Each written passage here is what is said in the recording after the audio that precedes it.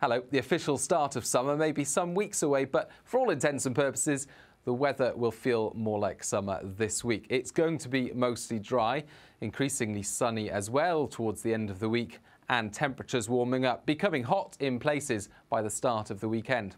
High pressure is going to dominate the weather. It's moving up from the south during the next few days, and by Thursday and Friday, it's going to draw up sunnier and hotter weather from the continent, keeping weather fronts away until the weekend and increasing those temperatures. For the time being, though, we have got some rain to come. Heavy, potentially thundery showers crossing parts of Scotland and the far north of England during Monday evening and the first part of the night.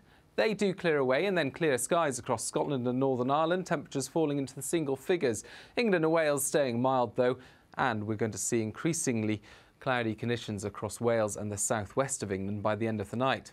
With low cloud affecting coastal areas here, it's a gloomy start to the day, perhaps some patchy rain and drizzle in the parts of Cornwall and Devon beginning on Tuesday. But elsewhere, sunnier skies, and for Scotland and Northern Ireland, it's going to be a decent day until later on when we'll see a few showers affecting western Scotland.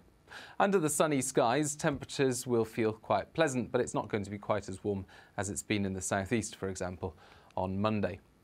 Into Wednesday, and we're going to pull in a bit more cloud from the southwest. That will be thick enough to give prolonged rain across parts of western Scotland, for example. But elsewhere, staying generally fine, and the cloud will break up through the day to give some sunshine.